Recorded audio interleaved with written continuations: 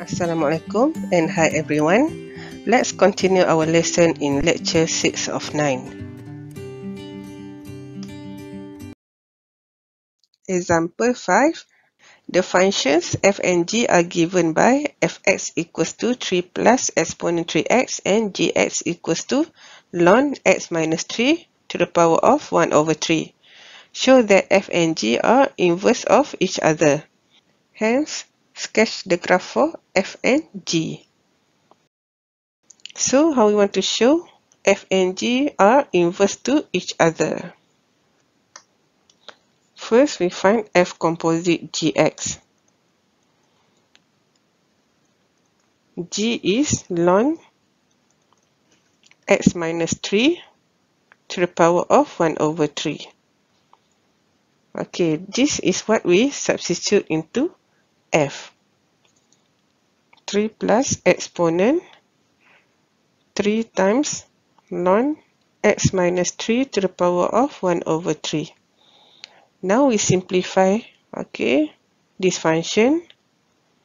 We can use property of log. You bring the power to the front, 1 over 3.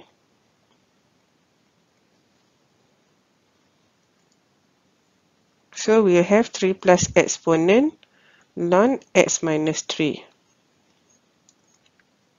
So we will get 3 plus x minus 3, there is x. Now let's find gfx. G composite fx. We take the function f into g. G 3 plus exponent 3x. Substitute into g. So ln 3 plus exponent 3x minus 3 to the power of 1 over 3. Simplify the function. Ln exponent 3x to the power of 1 over 3. We can simplify to ln exponent x. And the last one, we got the value of x. Okay, let's make the conclusion. F composite G is equals to x and G composite F also equals to x. It means that function f and g are inverse of each other. It is shown.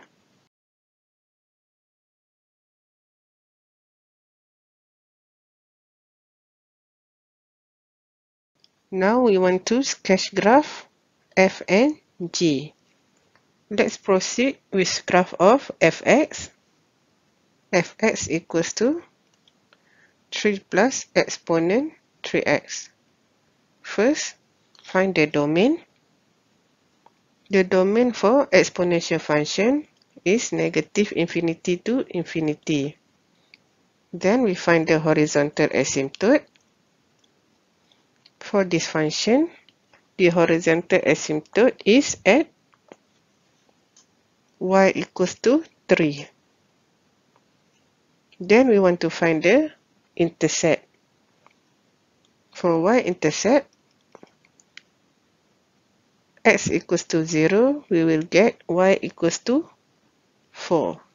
Now we want to plot the points. First, we draw the horizontal asymptote at y equals to 3, the intercept at 4, then sketch the curve.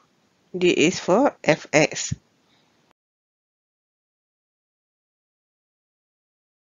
We draw the line of y equals to x.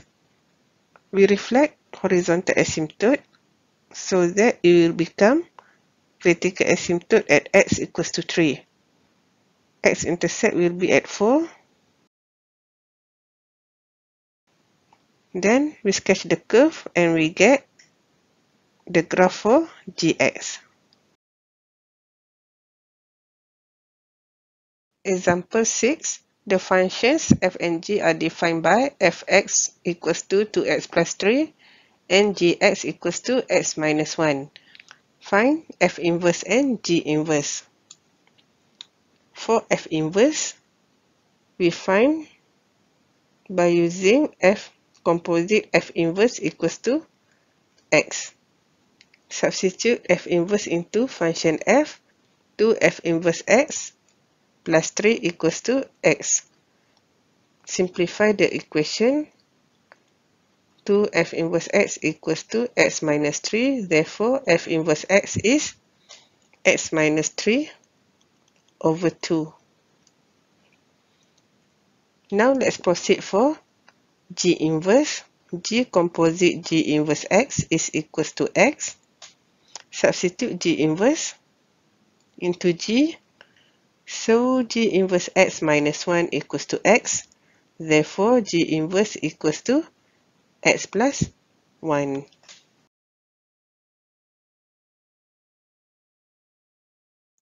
For part B, we want to find g composite f inverse.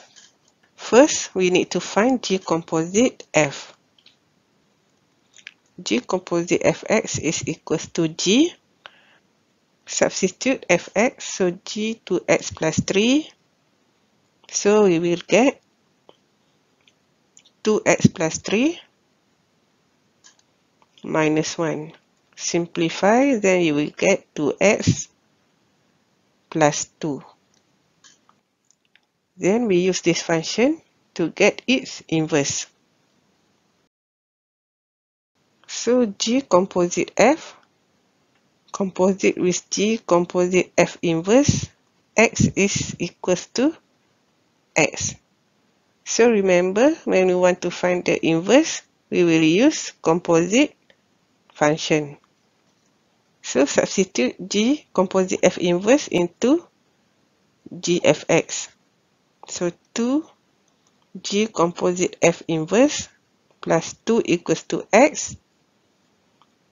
2g composite f inverse equals to x minus 2.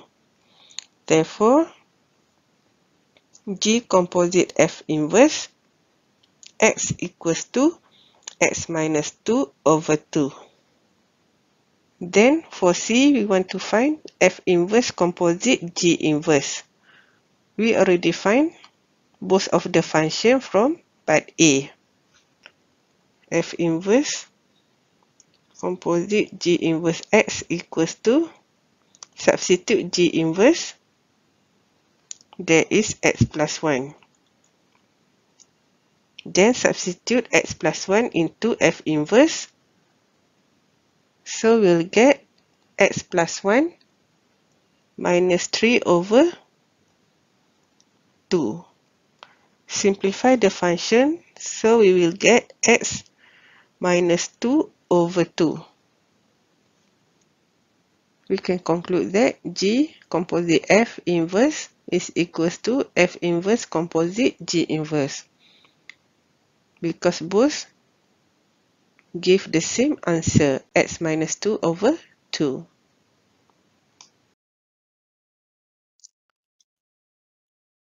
Example 7. The functions f and g are defined as follows. Fx equals to 4 minus x squared and gx equals to exponent 1 over 2x. First, determine whether f is one-to-one function and give the reason. Let's use graphical approach to determine whether f is one-to-one. Fx is a quadratic function, 4 minus x squared. This function has maximum point. So you can find the maximum point by using the formula. So x equals to negative b is 0 over 2 times negative 1. So x is 0, therefore y will be equals to 4 minus 0 square equals to 4. 0, 4 is the maximum point. Okay, the maximum is at 4. And also don't forget to find x-intercept. It is when y equals to 0. 4 minus x squared equals to 0.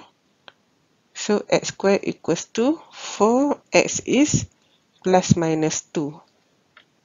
This is the graph for fx.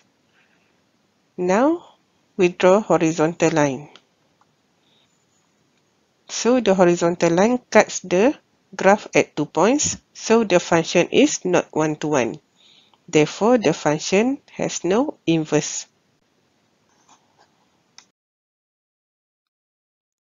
For part B, we want to find G inverse and state the domain. G composite G inverse equals to x. Substitute G inverse into G. So exponent 1 over 2 G inverse x equals to x. Simplify the equation. So 1 over 2 G inverse x equals to ln x. Therefore, G inverse equals to 2 ln x. So for G inverse, we have logarithmic function. So we can find the domain by taking the element inside log, and it's always greater than 0. Therefore, domain G inverse is equals to 0 to infinity. For C, obtain the composite function G inverse composite fx. G inverse composite f, we substitute fx into function G inverse. So we will get 2 ln 4 minus x squared. That is the answer.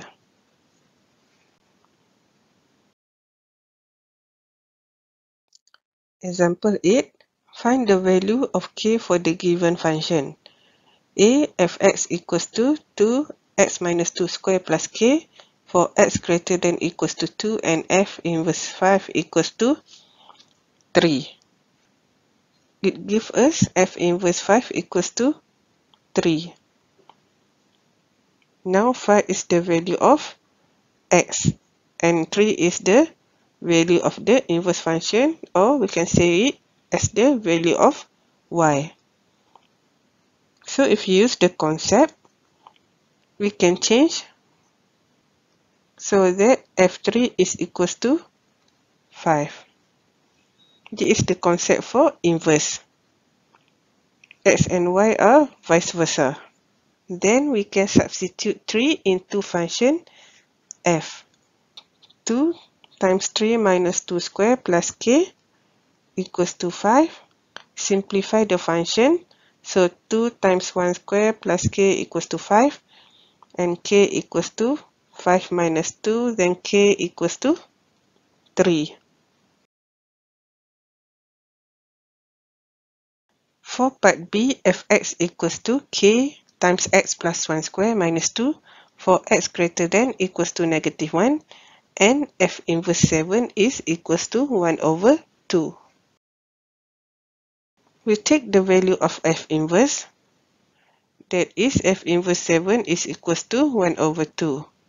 From this value, we can find value of f1 over 2, that is equals to 7. The value of x and y are interchanged to each other. Substitute 1 over 2 into function f. So k 1 over 2 plus 1 square minus 2 equals to 7. Simplify. So we will get k times 3 over 2 square equals to 5. Therefore, your k equals to 5 times 4 over 9. K is equals to 20 over 9.